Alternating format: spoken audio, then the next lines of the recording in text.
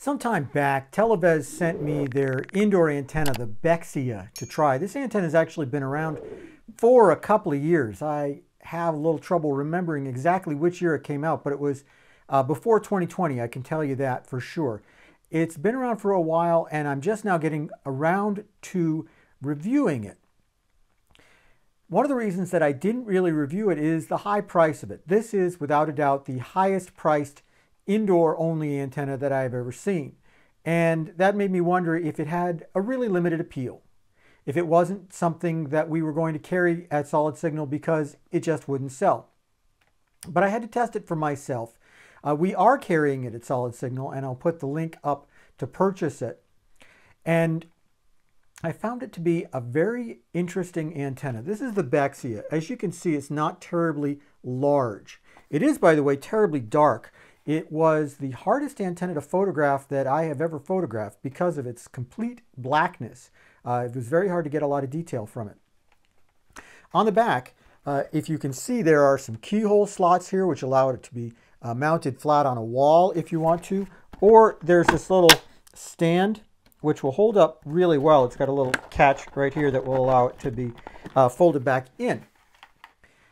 The Bexia is designed for people who want a quality premium TV experience, but for whatever reason, they cannot put up an outdoor antenna. It's not as expensive as the Televes Evoca, I will say that. But then again, this is really an indoor-only antenna. I would not try to use this outdoors. It's not very large, but on the other hand, Televes says you can try it flat on a table, you can hang it on a wall, or you can have it on a stand. There's a lot you can do with this particular antenna. The real question was it going to perform? And was it going to perform well enough to really make a difference?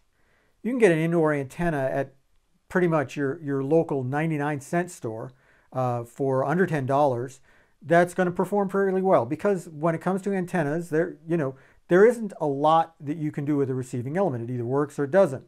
And to some extent, every antenna is going to work a certain amount if you're close enough to the towers. And a lot of people with indoor antennas, they are very close to the towers. So looking at an antenna that costs a lot more than that, was it going to do that much better? Well, the funny thing was, it did. Take a look at these charts that I pulled up. The signal to noise is really comparable to a much larger outdoor antenna. The number of channels that you pick up is really pretty good considering, remember that my test area is 60 miles away from the towers. So this is a great way to see how it's going to do in a fringe area. And it picked up almost all of the channels with acceptable signal to noise ratio. This was done on a sunny day, and I'm not sure how it would be on a cloudy or rainy day. I tend to think you would want an outdoor antenna if you're 60 miles away for reasons like that.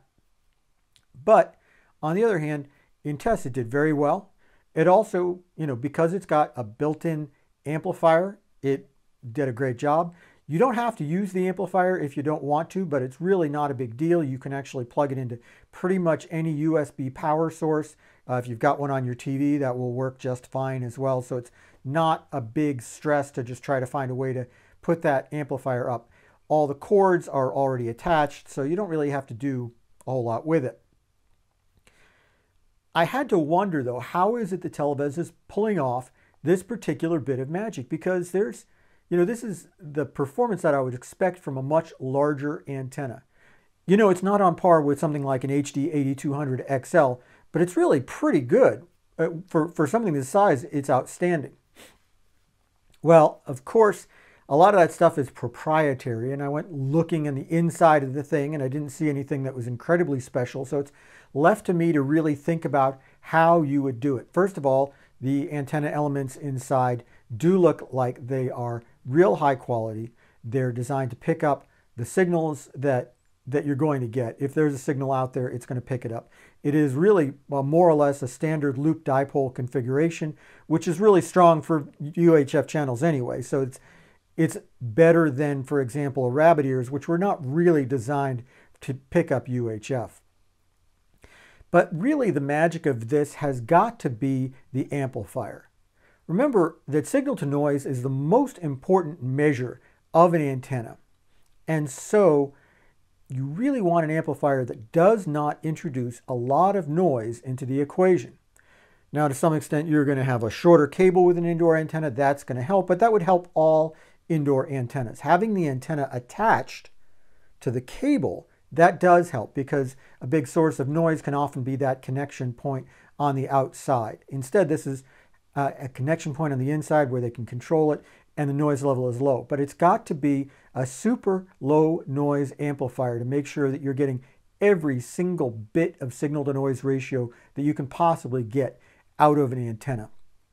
I was really pleased. And well, you know, I have to ask myself, is it worth a lot more because it costs a lot more? I think for some people the answer is going to be yes. I don't know if the answer is yes for everybody, because there are some people who don't need an antenna that's this expensive. And we have a lot at Solid Signal that are less expensive than this. But check out the Bexia if you want a really premier experience out of an indoor antenna. Let's just say you live in a Manhattan high-rise, for example, and you don't want to put an antenna up on the terrace. This is a nice little antenna, and it's almost kind of a modern arty kind of thing. It's going to look good on the wall, and it will just kind of work better than anything else. You can find the Bexia antenna, plus a whole bunch of other antennas at solidsignal.com. If you're looking for an antenna and you don't know what you need, give us a call. We actually do answer the phone. The number is 888-233-7563, and we're there during East Coast business hours. Give us a try.